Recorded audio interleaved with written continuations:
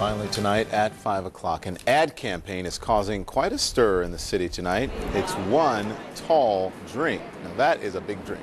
This is a 12-foot high glass of iced tea. It's poured into Riverside Plaza this morning. Now this is all part of a campaign for Equal's new flavored sweeteners. So how does this work? Well, you see those big ice cubes? They're boulder size. They keep the tea cool while visitors are treated to a nice icy drink. By the way, I guess it's free, right? Probably. I hope so. I thought it was your drink. I saw lemon on there, so that's just the flavor, huh? Oh, I'm not even going to respond to that. It's sour. Allison and Water at 6. Lemonade at 10. Have a good night.